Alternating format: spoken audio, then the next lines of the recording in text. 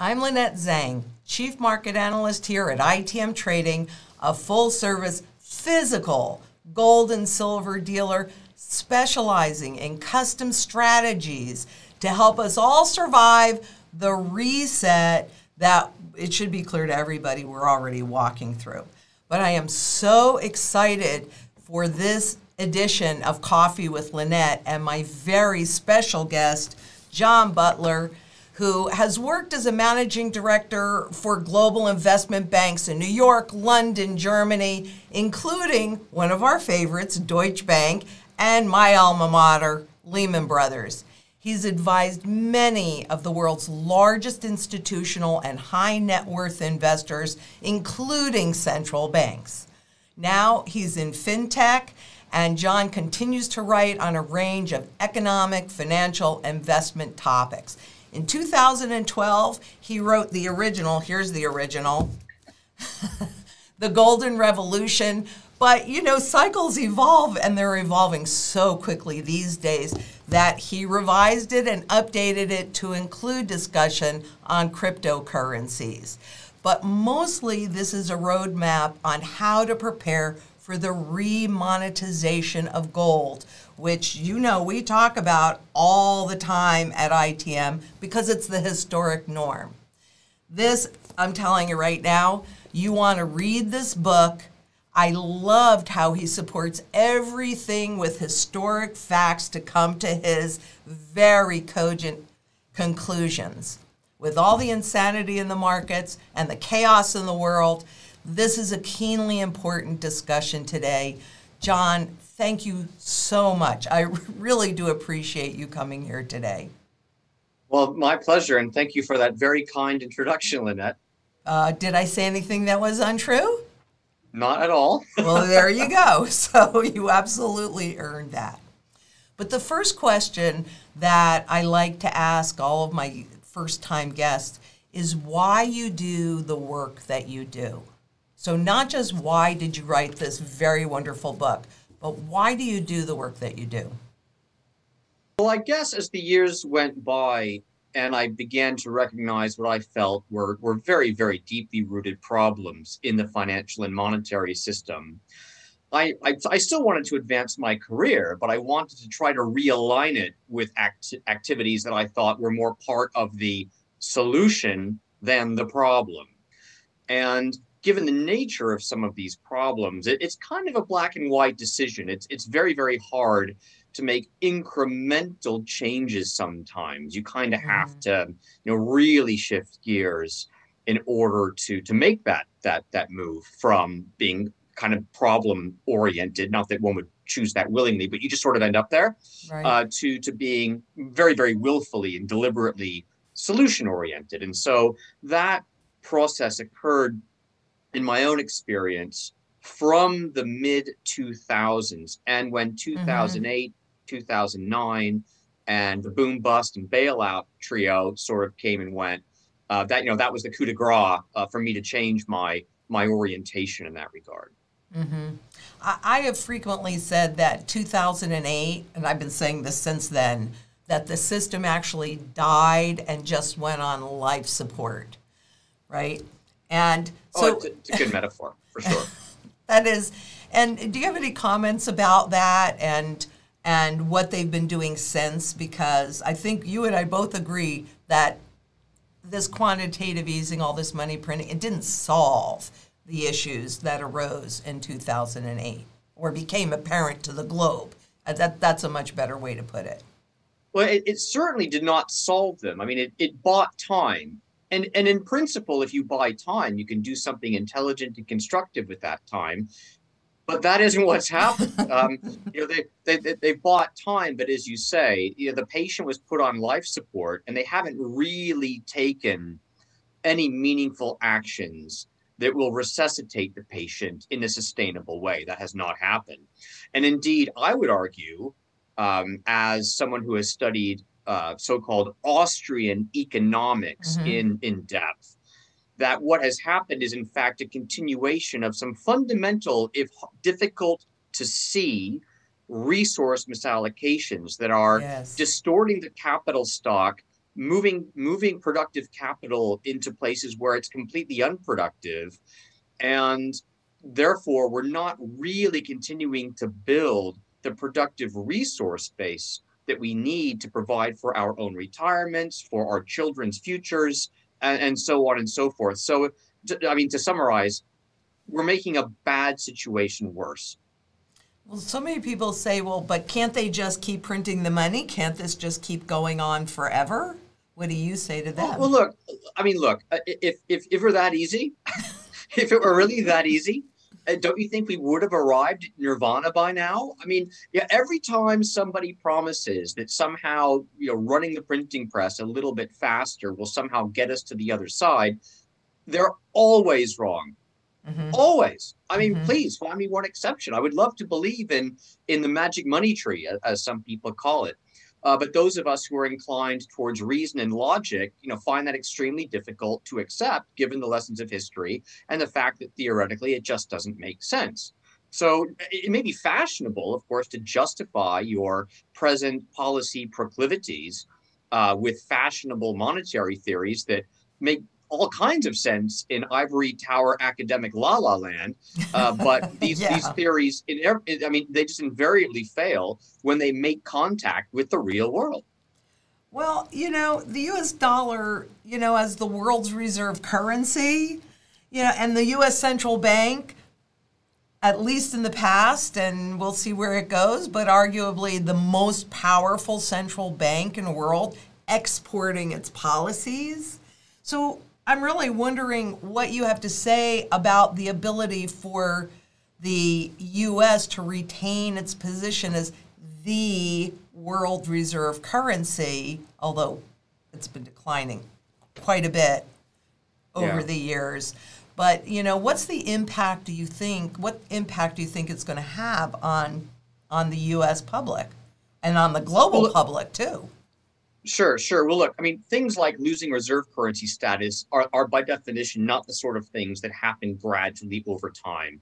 That doesn't mean the underlying deterioration of what supports reserve currency status isn't being sort of gradually deteriorating over time, but the actual events tend to be very, very sudden, kind of like supposedly unforeseen currency devaluations or financial crises or things of this nature. And so they can't be predicted in their precise timing, but they can be predicted to some extent in the generalities of what they might look like and what is going to, what the aftermath also is going to look like. And history is somewhat instructive in that regard.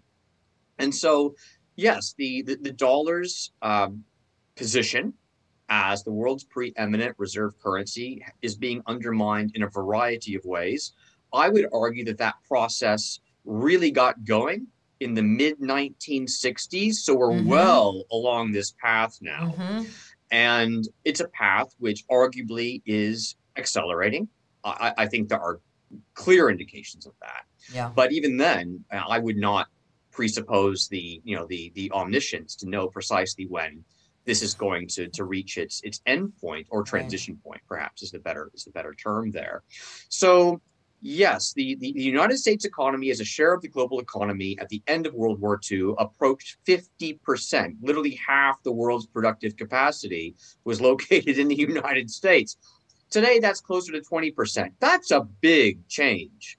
And that doesn't mean that the United States is not still an extremely important industrial power in by any measure.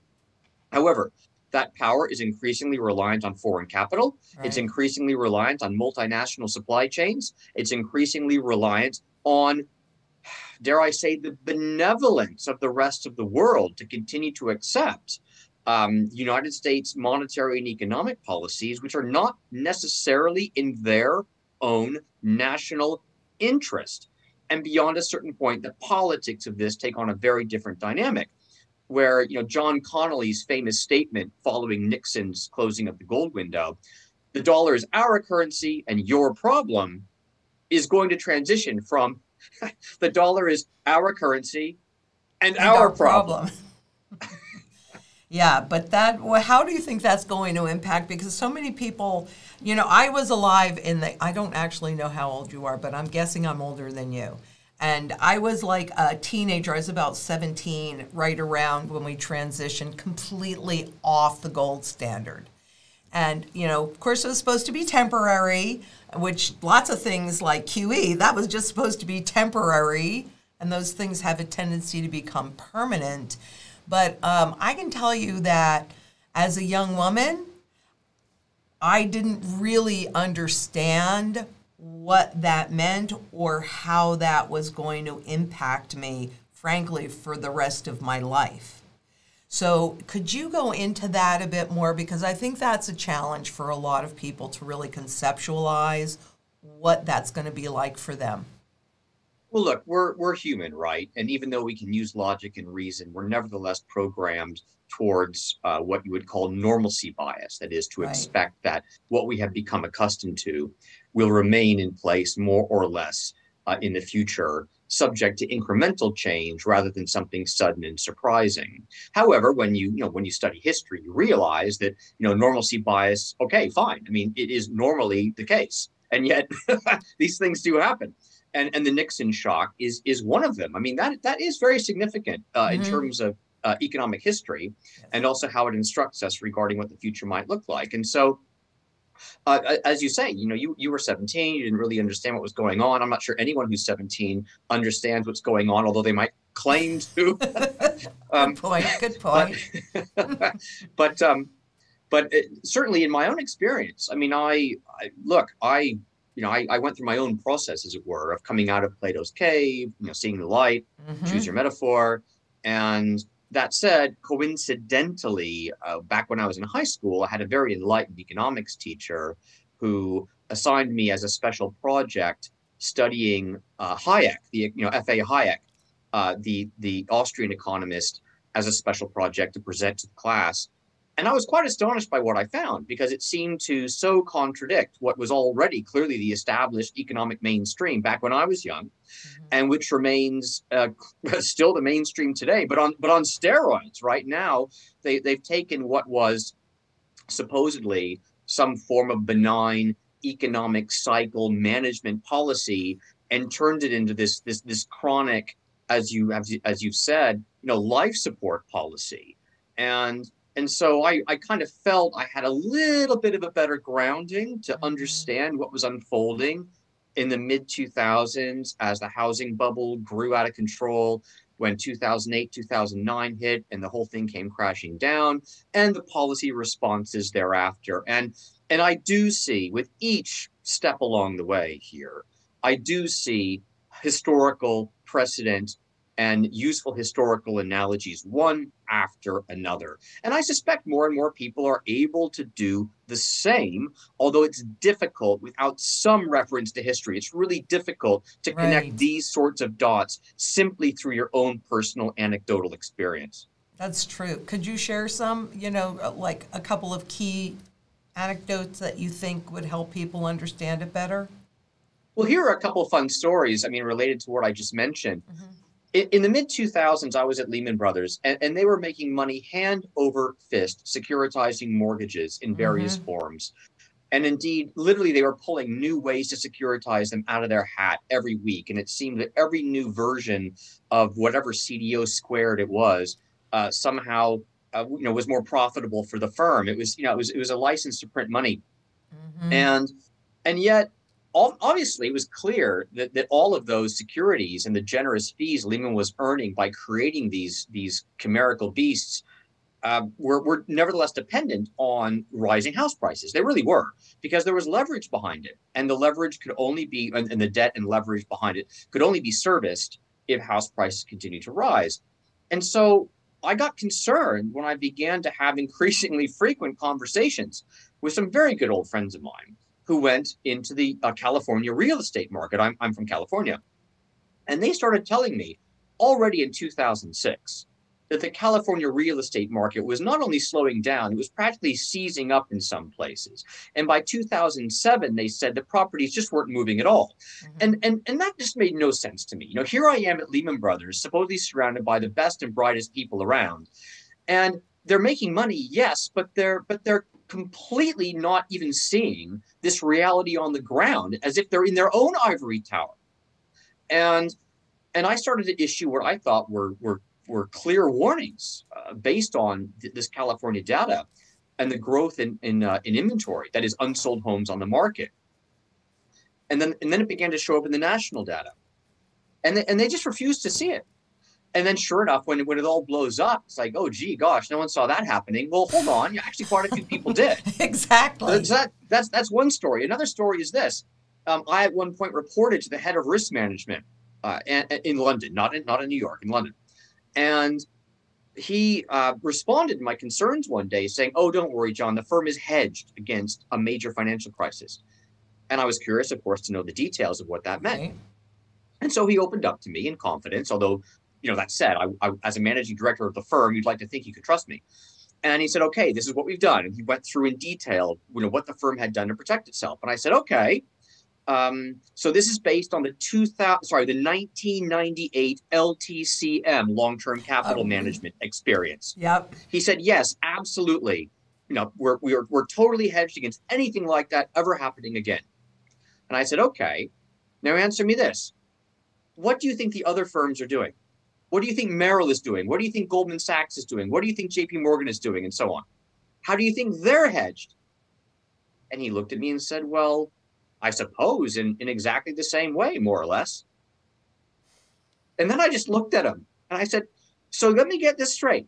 You think that by hedging out our risks with those other counterparties who are the market, you think that we are hedged against everybody going down at the same time because they all have the same position on. If you all have the same position on, none of you are hedged. And the market cannot hedge itself out to a non-market. It's got to net out internally. Right. And he couldn't see this childlike logic because the equations that were in this hedging matrix algorithm thingy that he and his rocket scientist team had developed, they couldn't see the forest for the trees. Mm-hmm, mm-hmm. And sure enough, when it all blew up about a year later, he's sort of like, gee, John, you were right, but I still don't understand why. Whatever. I mean, yeah, some people are too smart for their own good, I suppose. Well, yeah, I mean, you mentioned long-term capital management. They were supposed to be the smartest guys in the room, right? Nobel Prize winners. Hey, but how did that work out? Well, they got bailed out. And, I think, you said a couple of things, but one thing I want to definitely talk about is you mentioned that, you could see what was happening, but here are these really smart guys that couldn't see it. And I'm wondering if there isn't a similarity between the public watching the stock market go up and the real estate market go up and watching all these markets go up and thinking everything is fine because that's the training. And how absolutely. And this goes back to the normalcy bias, especially, look, if normalcy bias is entirely natural and you combine that with making money hand over fist day after day, who in their right mind is going to want to end that party? I mean, you've got to be a really, really sort of non-conventional thinker, or perhaps just paranoid. Who knows? Mm-hmm. I mean, skeptical. At least skeptical. Yeah. But these people are in the minority. Psychologists, those who study human psychology, know that sort of thinking is in the minority. That's why the so-called herd mentality exists. And that's why things go in cycles. And that's very important to understand. Mm-hmm. Everything goes in cycles. It comes down to human nature. Human nature in that social way is cyclical, hence the patterns of history, and hence what I call the monetary cycle of history. So the same sort of psychology ultimately helps to explain why we go from good money to bad money and back to good money throughout history. Money starts out okay, people then start printing a bit too much, get away with it for a while, everyone's happy because everything seems fine, and then yet at some point things begin to go wrong, and ultimately the only way to reset the system is to return to good money, hence the prediction in my books that we are eventually going to see gold remonetized in some way. I just don't see another way out of this. Well, what about cryptocurrencies? I mean, Bitcoin came out in January of 2009, same year that they started the rapid quantitative easing, because rising money supply is, a given over time for inflation. What about, don't you think that something like that, and the CBDCs, which is another kind of topic, but let's talk about that because people think. Okay, let's separate the two topics because I actually think it's important to make that distinction. I agree. So, okay, so the whole crypto phenomenon is a fascinating one, and I've been fascinated by it from the beginning. I read the original Satoshi Nakamoto paper back in 2011 and began to very, very casually on the side follow the development of Bitcoin and then the other upstart currencies that were launched, in particular beginning around 2013, 2014. It really began to go, well, somewhat mainstream. I might be exaggerating a bit, but I think that it was in early 2014 that both Newsweek and the New York Times ran prominent articles in the in their business and economics sections about Bitcoin and the cryptocurrency phenomenon. And at that point, I began to actually put my thoughts to paper and write on occasion about cryptocurrency. And indeed, some of those thoughts found their way into the second edition of my book and other essays I've written along the way. And look, I admire it because crypto as a new technology solving, well, the Bitcoin specifically solving the so-called Byzantine generals problem, which allows for independent third-party verification of transactions without the necessary recourse to a central authority. I mean, that really is, in a way, a work of genius. However, it is a work of genius that may provoke a phenomenal discussion about what is money, what should be money, is our current money working, could we do better? That's all great. That is. But Bitcoin itself, as a practical money, requires a colossal electronic infrastructure to maintain, one that generates an exponential amount of power to support the growth of that infrastructure. Now, some very clever people are working on solving that problem and trying to reduce the energy costs associated with maintaining the Bitcoin network.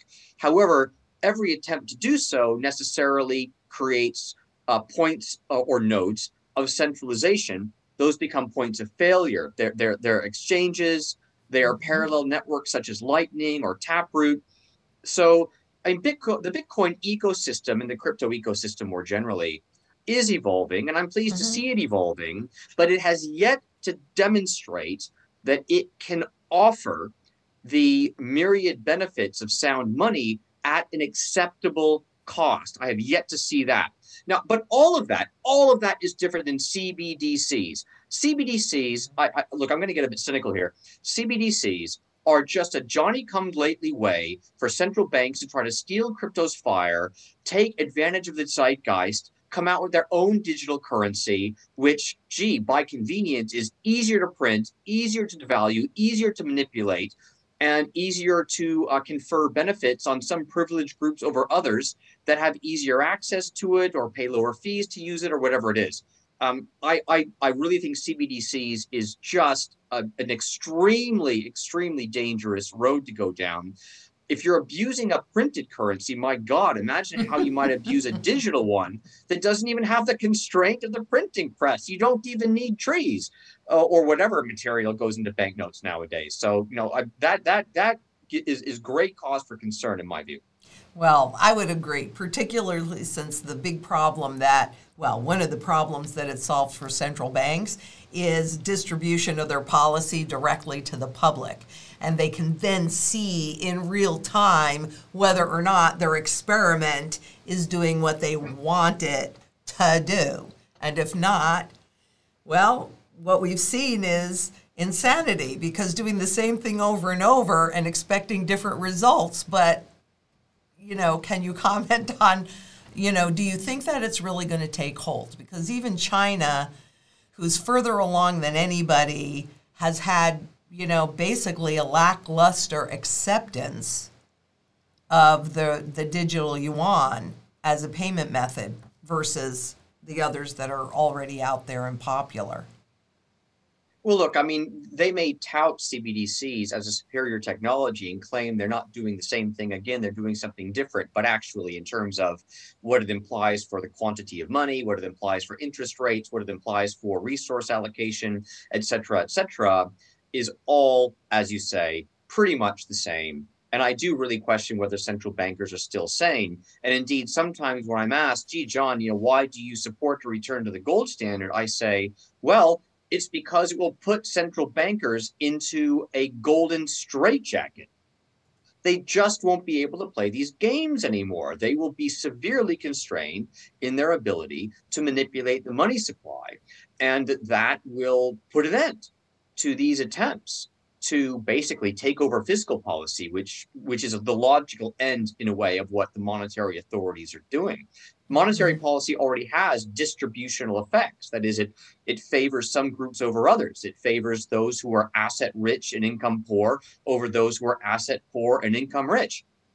And it favors the older over the younger. It favors debtors over creditors, and that's just not fair. And we see that showing up in the inequality statistics. And so, the sooner we sort this out, the better. I love the fact that you're always hearing especially these days, about how they're trying to solve the inequality problem, like that just kind of happened. Can you explain to our viewers how that has happened? Okay, here's a simple way to explain it. Let's say you take two households going into 2008, one of whom is quite wealthy and has lots of property, lots of stocks, and the other is younger, and both the parents have excellent jobs. They're very well trained. They're both making six figures, but they have yet to accumulate much in the way of assets, because that's going to take a couple of decades, even at their high earnings level, to get anywhere near as wealthy as this other family. Well, what happens following 2008, 2009 is that the central bank creates all this money, which largely gets stuck in the banking system and is really only pushed through the banking system into the real economy through borrowing against existing assets. That is, if you already had assets, you could borrow against those assets for very, very low cost and acquire more assets. Whereas that high-earning young family without the assets does not get this benefit. They can only borrow in more or less unsecured fashion, or by putting a lot of money down on a house, which will, of course, soak up what assets they had managed to scrape together by that early point in their careers.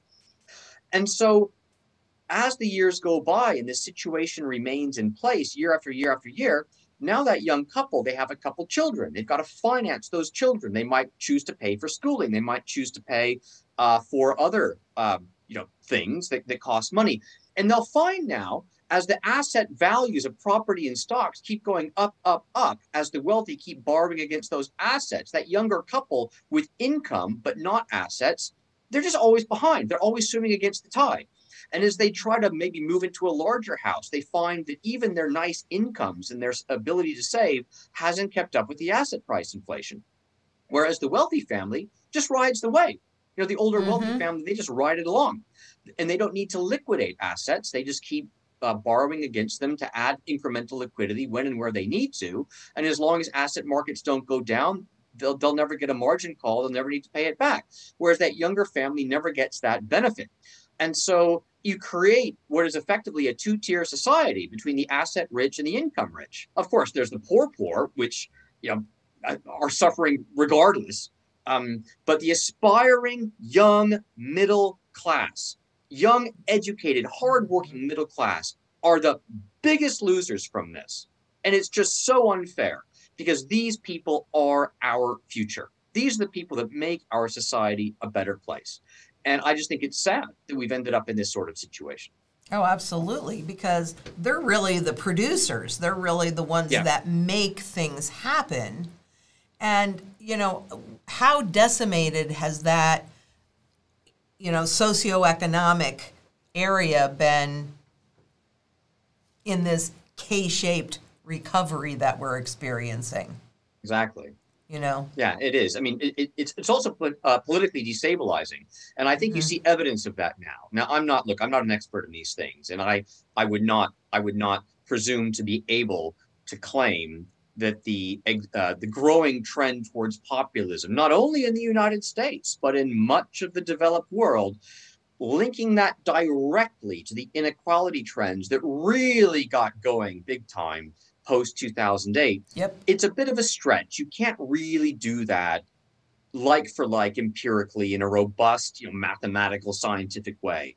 But anecdotally, wow, it really looks like it to me. It really, really looks like that's what's happening here.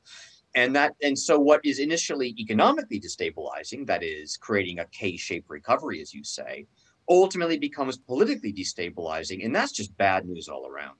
Mm-hmm. I mean, well, there's somebody, but how are we going to wash out all the garbage that is in the system now?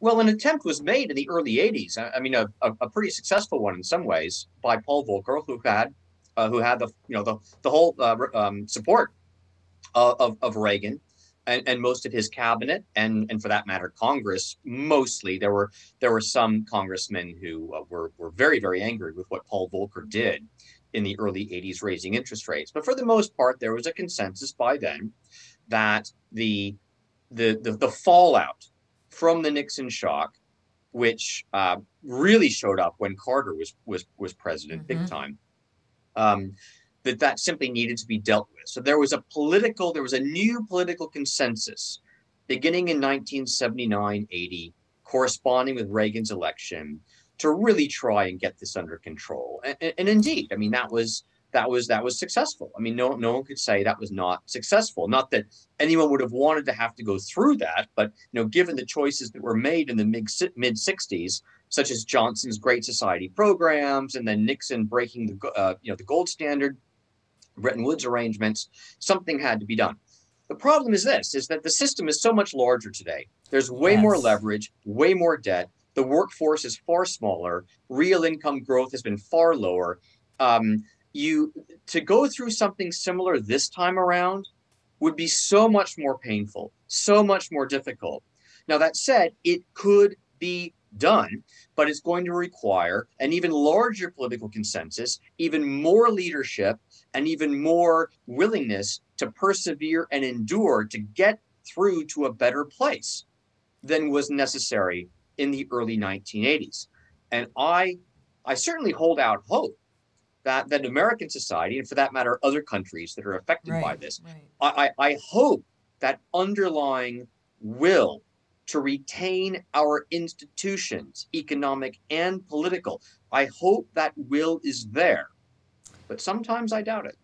I don't know. I would question that. And part of it too, when Paul Volcker pushed those overnight rates up all the way, didn't that give the central banks ramp room? Because every time we hit a crisis, what they do, they lowered the rates like 5.5 to 5.75% to inspire that buying, printing lots of money. So we've had this 30 some odd year bull market in bonds because of the interest rate hike in the 80s. Now we see this bifurcation as inflation is heated up quite substantially on a global basis. Some countries like the U.S. are maintaining basically their ZIRP policy, zero interest rate policy. Others like Turkey attempted to raise rates, Mexico, some South American countries. But since 2009, every single country, including the U.S., that has attempted to raise rates, that has attempted to run off their balance sheet and reduce that leverage, every single one has failed. So do you think we have the moral fortitude and stomach? And would that work again, like in the 80s? Because the financial system is so much larger. Look, as I say, I would like to think we could pull it off, but I'm not optimistic that we can. And so ultimately, we're going to have to go through a very, very difficult transition period. And I believe that the best way, the least disruptive way to get to the other side of this is to remonetize gold sooner rather than later and just get it over with, right? Learn how to live within your means for a change. Yeah, stop expecting future generations to service the debt run up by current generations which is supporting an increasingly bloated welfare state. And don't get me wrong, I don't, nothing against the people who are receiving or who are the beneficiaries of that welfare state, but they need to wake up and realize that, they are, they're going to have to find a way to wean themselves off that if this is going to succeed. So, something's got to give, and everyone has their part to play. Sadly, I don't yet see any meaningful, serious political will to make the necessary decisions. But if someone, were to have the gravitas, the charisma to get a mandate to remonetize gold, stabilize the money supply, and therefore to rationalize government finances, because it would be absolutely essential to do so.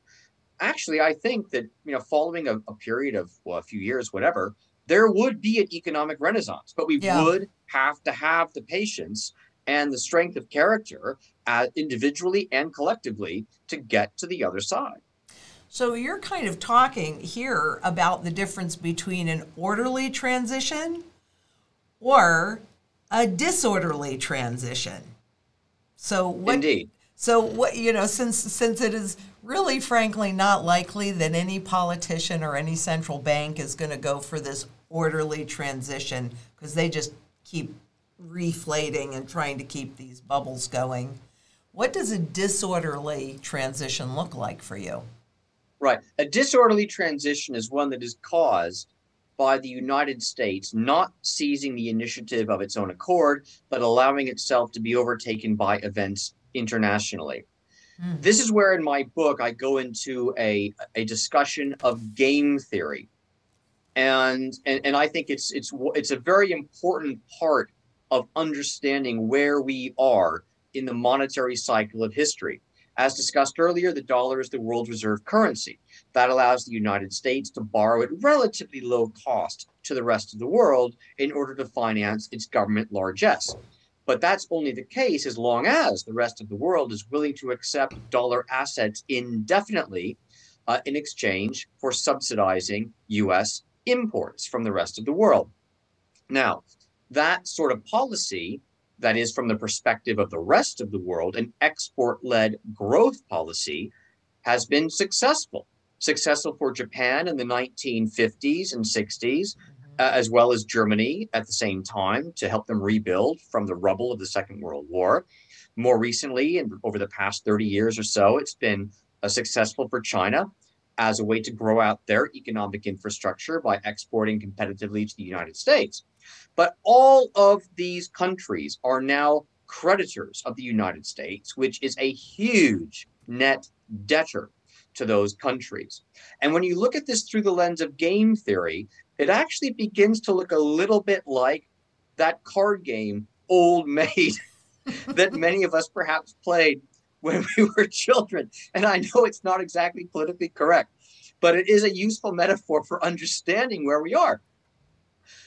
There comes a point where no one's going to want to hold dollar assets anymore. We're not there yet, but there comes a point where a majority of the United States' former creditors are simply not going to want to continue to accumulate dollar assets in excess of those being accumulated by the other players in the game. And once one country, even a small country, makes a small move to slow, stop, or reverse their accumulation of dollar assets, all the other players in the game will take notice and adjust their strategies accordingly. This will lead to a shifting equilibrium regarding the willingness of foreign creditors in general to finance dollar assets, dollar borrowing, government deficits, and the U.S.'s ability to service those deficits and debts. And then the game will accelerate, and the U.S. will face higher interest rates. And it will face higher interest rates at a time when its debt is the highest it's ever been relative to national income.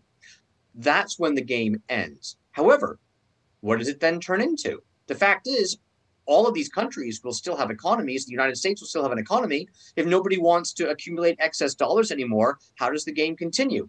It continues by placing another reserve asset at the center of the system, a reserve asset that nobody can print, to their own benefit. Nobody can manipulate to their own benefit. Nobody can force foreign creditors to take or hold excess balances in.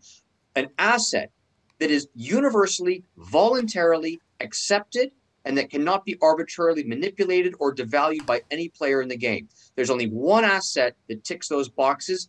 That is gold. Yep, absolutely. Now, you also said something that's pretty inflammatory, and I want to talk about it because you said that on a gold standard, central banks are really not necessary. Now, under the classical gold standard system, some of the countries involved in that system back in the 19th century did have central banks, but the role of those central banks was severely circumscribed.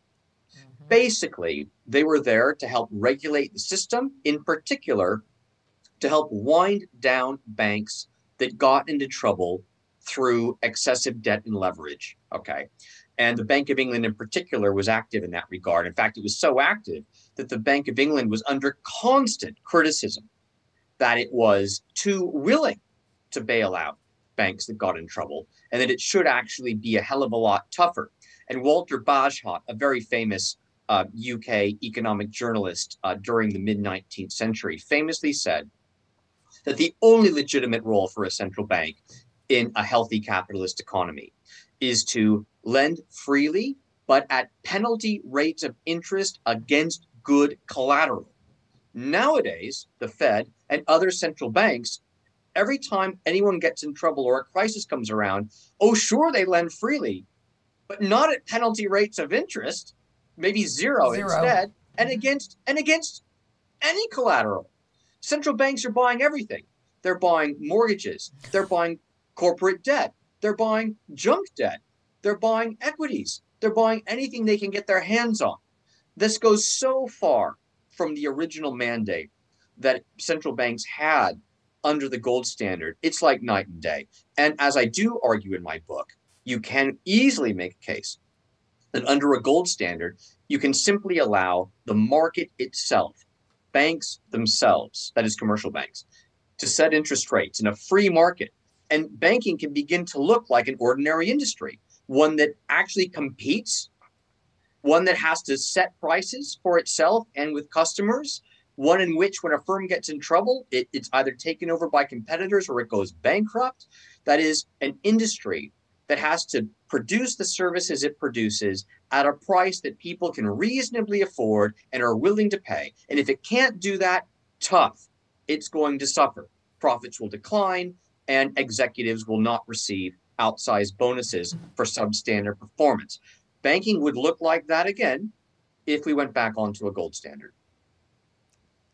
That's kind of a dream, but it's kind of a dream because financialization of the whole industry, I mean, the financial markets are the largest part of GDP, and all of that seems to me to be so artificial because these days it's based on trading revenues and derivatives.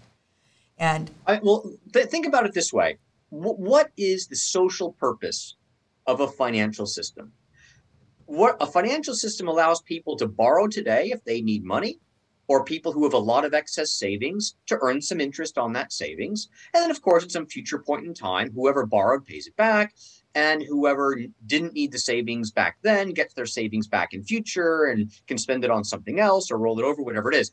So first of all, you're doing this time arbitrage, as it were. Mm-hmm. But you're also doing it between industrial sectors. Perhaps the energy sector is very profitable in generating excess cash, but the automobile sector is not profitable and is in need of extra cash to perhaps modernize its factories. Well, the financial system can sit in the middle and arrange for money to flow from one to the other. So over time and in space between industries or households and businesses, the financial system can be the intermediary that allows capital to flow through time and space, how it should flow to best service society, that is, from relatively unproductive uses to more productive uses over time, thereby facilitating the general growth of the economy over time. But really, how much should that be worth in terms of value added? That is, if the real economy is, say, 100 units of productivity, should the financial sector really be more than, say, 5% of that, 10% of that? How much should they have just to be facilitating the flow of capital rather than actually producing anything themselves? And when the share of the financial economy grows to 20%, 30%, 50%, something's wrong. The middleman should not be getting half of national income. Right. It's outrageous. And sadly, that's kind of where we've ended up. So, the magic question, and I know timing is because people ask me this all the time. I mean, who knows when? But when you look out there at the sheer insanity, it's hard for me. It really is hard for me to watch these markets go up. And hey, earnings season, earnings are great. And I know we're running a little bit long here, but can you just address inflation and corporate earnings and all of that a little bit? Because people, somebody that doesn't understand what's going on will go, but look at the earnings are great. So the stock market can justify these high price earnings ratios and all that garbage. Right. Okay, well, look. First of all, modern accounting methods allow for a hell of a lot of hocus pocus, and so earnings are not as hard in terms of their economic data quality as they used to be once upon a time. But okay, let's leave that aside for a moment. In the early stages of an inflation, corporate profits can do just fine. And the reason why is because in the early stages of inflation, you tend to get a general pickup in demand because everyone simply thinks that there is more demand and consumers are willing to spend and borrow and everything else, and everything's fine. It's only when you begin to make this transition where inflation begins to ripple its way through the economy more generally and workers start to demand higher wages, that corporations realize they have a problem. Demand may be good. Isn't that nice? So we've had good earnings last couple quarters, but now we're getting very substantial cost input pressures. To the extent we were buying our commodity inputs under longer term fixed contracts, those contracts are running out. And when we reset those contracts, our input prices may be substantially higher. Also, our workers are demanding higher wages. As a result, corporate profit margins begin to shrink. And when corporate profit margins begin to shrink, then, of course, earnings eventually might get a double whammy. They get a double whammy because corporate margins are shrinking, but the initial demand boost of the early inflation has faded, and you fall into stagflation, where inflation remains elevated, but demand is cooling. That's when corporate profits really get slammed. Now, I think we're just not there yet. Give it another couple of quarters. I don't think it will take that much longer. Yeah. And we'll start to see material earnings warnings, not only because demand is cooling, and I think the leading indicators show us that now pretty clearly in the United States and several other large economies, but they're also going, whether they say it or not, you're also going to see margins getting hit. And when equity analysts, or any intelligent investor for that matter, see not only demand coming off, but margin shrinking, we are going to see a major repricing of the equity market. PEs are going to drop, in my opinion, into the low double digits before there is a meaningful stabilization of the market. And it's possible, I wouldn't rule it out, that we will see high single digits for PE multiples the same way we did in the early 90s as Volcker was tightening those screws back then. I believe the Dow Jones PE ratio troughed at less than 8. And again, I know that sounds like doomsday, and yet it could happen again. Doomsday. Can insanity stay insanity forever? No, of course not. That which can't go on won't. Exactly. Exactly. And, we're in an interesting situation because with the breakdown of the supply chain, what I've been hearing lately is we have to tamper demand in order to have the time to repair the supply chain. at the same time that we need demand to stimulate the economy.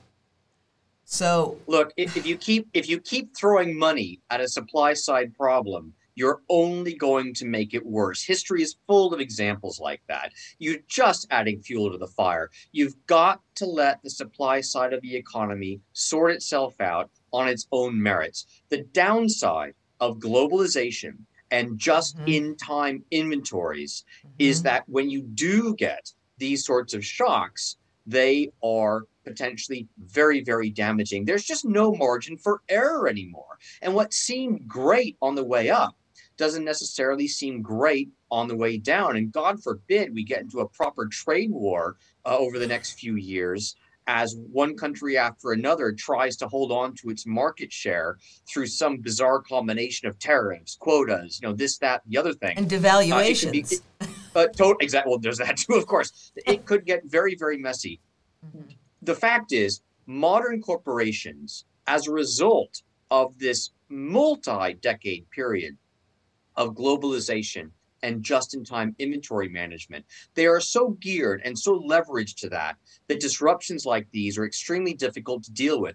The whole management team has never seen it before. They're too young. They've never suddenly faced a complete shutoff of a supply of a key resource.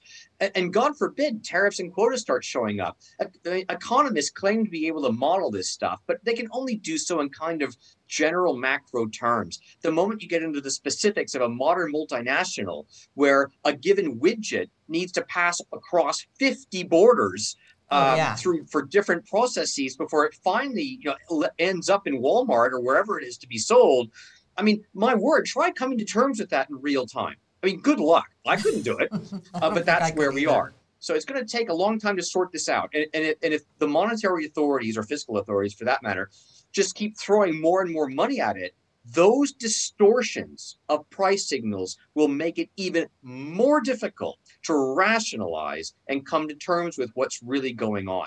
They should stay out of it. Well, it's probably a little too late to ask them to do that. But just, one final question, which is going back to the gold standard and an ounce of gold. Because right now, a lot, and silver too. Silver too, for sure. So right now, people are looking at the spot markets, and they see silver at like somewhere a little bit north of $24 an ounce, and they see gold at somewhere north of, at the moment, maybe 1,800, give or take an ounce. Can we trust that what we're looking at is the real value? Or when we go back on as you say, inevitable, and I agree with that 100 bazillion %, when we do go back to that gold standard, what can we expect in nominal terms? Because I know I don't really think about it like that, but most people do. Yes. Look, there are ways to approach this. I do so in my book. Many of your viewers may be familiar with Jim Rickards. He does so in his book. Yes, he's been on before. The first economist that I know of who directly attacked this problem of estimating the market clearing price of gold in the event that the United States and other countries choose to remonetize it were Murray Rothbard and Harry Brown. Back in the 70s, both of them went through the calculation metrics for how to estimate the market clearing gold price in the event gold is remonetized. And basically what you do is this. You basically come up with some sort of estimate for to what extent bank deposits would need to be backed by gold to make such a system viable, credible. And one simple way to do that is just to say, hey, let's go back to the way things worked under Bretton Woods. Bretton Woods was not a 100% reserve system. It was still a fractionally reserved system. However, it was fractionally reserved in a way that the world, at least for the first couple decades of Bretton Woods, considered as credible. So let's use that as a benchmark. Okay. And basically what that means is that you need to have a meaningful portion of the U.S. money supply backed by U.S. gold reserves. And then, of course, you extend that to other countries. Their respective money supplies need to be, to some extent, backed by their gold reserves and so on. And under Bretton Woods, the round number that was used there was 40%. That is, you've got to be able to back 40% of your narrow, and I stress narrow money supply with gold reserves. That is M1, actual demand deposits, actual cash in circulation would need to be 40% backed by gold.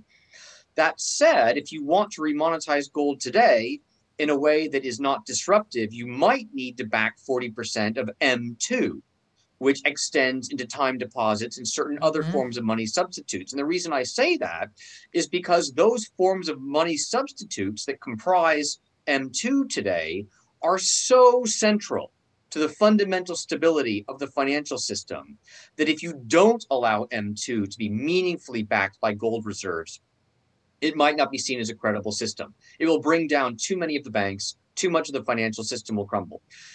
But but when you start doing these calculations today, because of the astronomical amounts of M1 and M2 that have been printed, not only in the United States but elsewhere, right? You start to get into mid 5-figure numbers for a market clearing gold price in dollars. 30,000, 40,000, 50,000. It's a huge figure. Now, while that might seem crazy, as you've already said, the crazy thing is what central bankers have already done. Right. In a way, this is baked in the cake. If we're going back to gold, the least disruptive way to do it is to allow the market clearing price of gold to rise to a level that reestablishes credibility in the financial system. And based on what I just mentioned, that could be a huge number.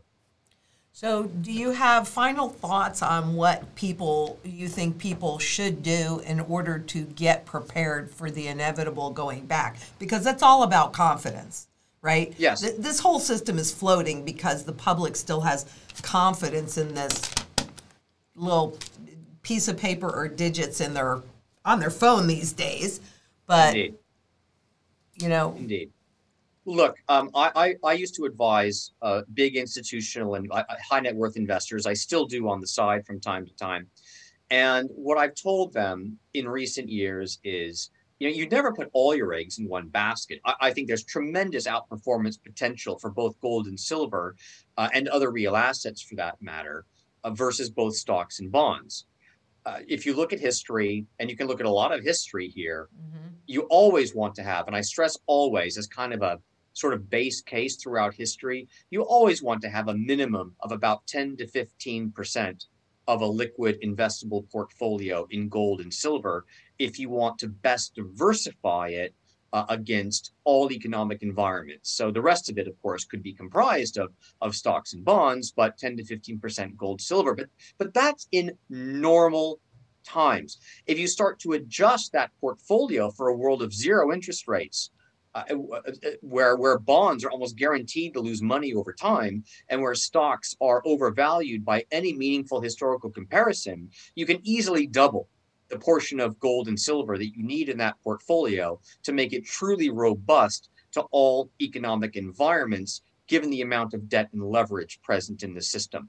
So I think you can make a conservative case that holding 20 to 30% of your liquid investable assets in gold and silver or gold and silver linked investments, such as producers, streamers, various parts of the value add chain there, I think is a perfectly reasonable position to take. And if you do that, and you do that while the price of insurance, if you will, is still relatively cheap, you might have to wait a while to realize the value of that insurance. But just like when you purchase a home, you don't wait and play games before you purchase fire insurance, before you purchase other forms of insurance to protect your property. You generally purchase the insurance when you purchase the home. The same is true of building a financial portfolio. You purchase the insurance when building the portfolio, not after.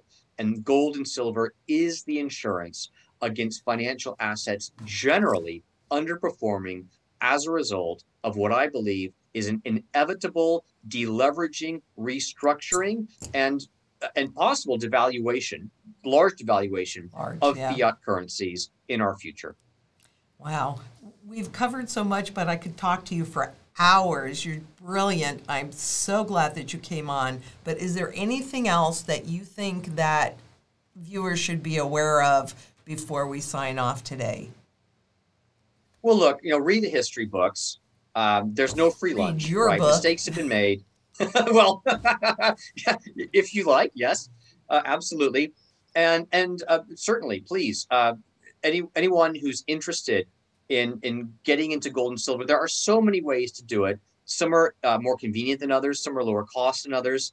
And I believe that that this is a great place to be involved. Hence my own involvement here in London with a fintech firm, which is trying to build solutions to allow easier access to gold and silver savings accounts, as it were, that are nevertheless seamlessly linked to the banking system, such that it just removes the friction that is sometimes involved with acquiring gold and silver. So that's what I'm doing now, and I'm pleased to be doing it because, as we shared in our discussion earlier, I like being part of what I think is the solution, or at least Right. a part of that solution to these large problems that we sadly are facing at this time. Well, I'm glad that you're part of the solution because you're definitely brilliant. And I'm going to tell people, you know, this book, well, this is the earlier version, the revised version. It's excellent. It is a must read, and you'll learn so much. Even I learned stuff from this book. And so, you know, they know I've been a student of, I call it the currency life cycles. Because when I was at Shearson, I started studying currencies in '87. So it was right around that whole globalization time. I remember all the talk about it. This has been fabulous, and I hope to have you on again and we can deepen our discussion. But for everybody today, you know, listen to this interview more than once. It's fantastic. And read the book because John has done a brilliant job of really making it very easy to understand.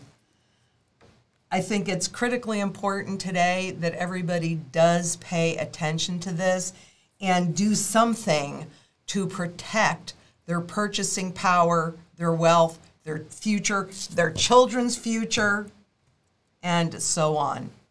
Well, I'd like to thank you all for joining us today, and until next time, please be safe out there. Bye-bye.